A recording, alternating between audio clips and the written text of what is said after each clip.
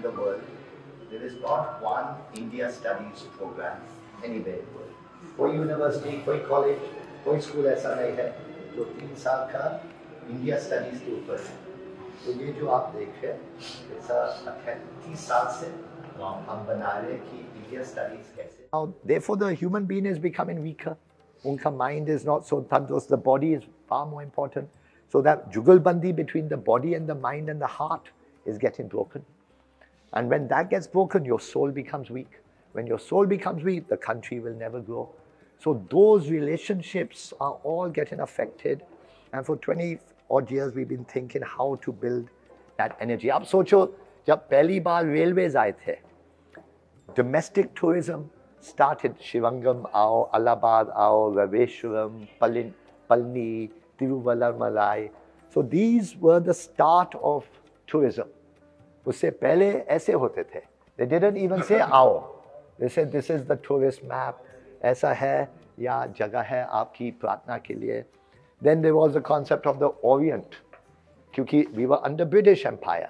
So they put Japan हो या China हो या India हो या Vietnam हो, एक ही image में आप देख सकते हो. India, Japan, China, Vietnam, various others. So symbolism started changing. Then we started getting confidence in ourselves after independence. We would go to the exact monument. So in this case, Chhattar Manzil, और ये posters कैसे design किया गया. So you can see the photos, how it links to the poster, and then how slowly we became the secular nature of India, कैसे बनता गया कि ताज, कुतुब, बुलंद, सांची, श्रवणबेगोला, जोधपुर. तो our concept of India, हम अपने आप को कैसे देखते थे through the eyes of the government to show the world. And then the greatest brand came along, Air India, और Air India ने दुनिया को take Indians to the world. So then that changes, and then my journey has been thousands. I can only show one item here in the exhibition. I've got thousands to build the whole base, but one sample to give an idea of the monuments, all the crafts. एक monument के इर्द गिर्द कितने चीजें बनते हैं, bank, gymnasium, the craft policy, the labor policy, the employment policy, community policy, religious ideas, सब उसके इर्द गिर्द बनता था. वो सब टूट चुका. So the monument is no longer part of the whole development. Now temples are getting more energy, mosques are getting less energy. So all these changes are happening slowly over time. And then we come to our greatest energy of culture and cinema. Or cinema. This was the first photograph of Watson's Hotel, जब पहली film ever was shown in India. जब Lumiere brothers आए थे, ये बिल्कुल Regal के सामने है. तो Regal cinema यहाँ, आप बॉम्बे गए हो? हाँ. तो Regal cinema यहाँ है. Watson's बिल्कुल last. This was the first. ये iron से बना हुआ था उस ज़माने में. तो Himanshu Rai, Bombay Talkies, then Independence comes. Great movies. We got thousands of. Ashok Kumar. This is Janam Bhoomi. You can see there's no chemistry between those two. But वो भाग गई थी नजब के साथ. But that's another story. And then you've got Naya Dor, you've got Avara, different. This was the balance between rural India and modern India. This was the greed of urban India and andar ki jo atma ki destructions are. This was the reconstruction of the epics. So you have 50 score, then you choose one classic. हमने Pakiza चुनी and different art forms of Pakiza. Yeah, देखिए, this is the original Golden Jubilee Trophy of Pakiza. So at the end of it, then you come to the actual artworks, जिनसे posters or publicity material बन. This was the original standee in Alfred Talkies, 1960s में. ये गंगा जमुना का original, जब गंगा जमुना में तादियों में release हुआ था. So like this, we can just keep on going on. It's a huge framework, and this is a small facet of trying to give you, but you can get a sense of the energy that through the visual, what can be created. And as a result, Bilkul, ye Ram Teri Ganga. So the concept here was, for the masses entertainment, the aesthetics was of a Jubilee trophy. 100 week चला था, उससे भी ज़्यादा था. But what I'm trying to show here is there were two kinds of cinema in India. One was the film festival cinema, Satyajit Ray, Shyam Benegal, Adoor Gopalakrishnan, Mani Kaul, Kumar Shani.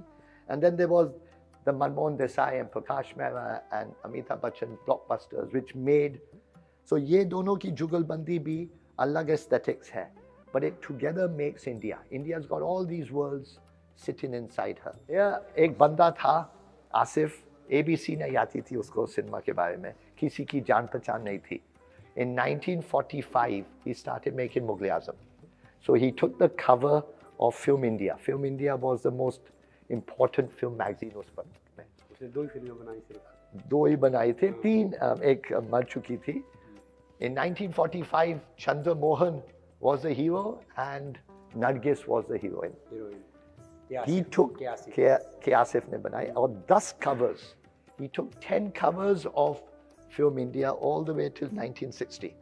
And then finally, the maqsad is that हर बंदे में एक मुग़ल-ए-आज़म बैठा हुआ है, लेकिन उसको निकालने के लिए, उसको बनाने के लिए जिगर और जुनून की जो ज़रूरत है. It's not just money. So Mughal-e-Azam is an older version of a father-son relationship. Well, Yeah. a younger version, Yeah. because it's Jahangir and Akbar's relationship was, older. But I know K. Asif story and Noshad story. Well, both of them, both 50,000 उसने दिया था, बोलो. उसने बोला कि मैंने एक कहानी सुनी थी कि वो बोले कि हमें वो गाना चाहिए जिसमें जैसे जो तानसेन की तरह गाते हो.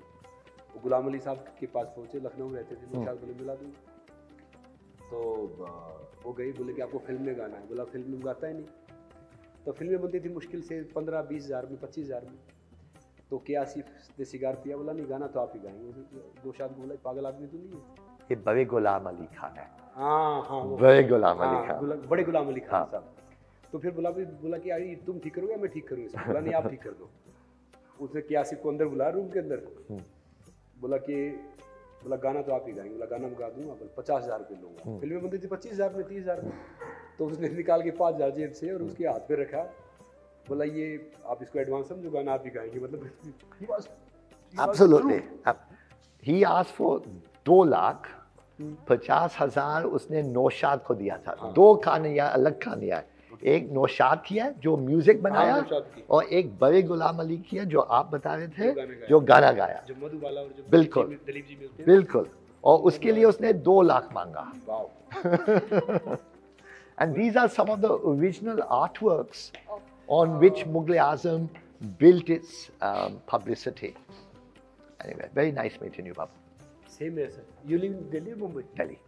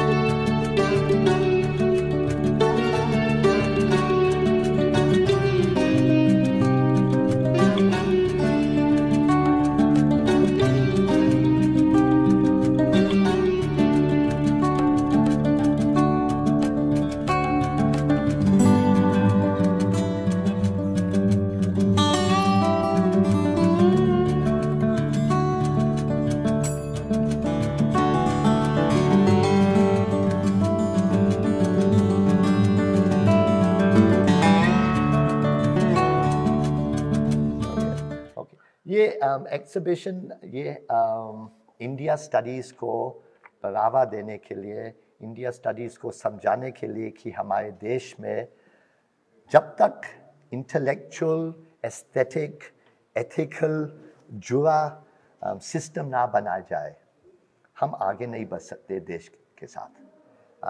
It's not just about power of the politics and the power of the religion. The greatest power is the cultural, intellectual power.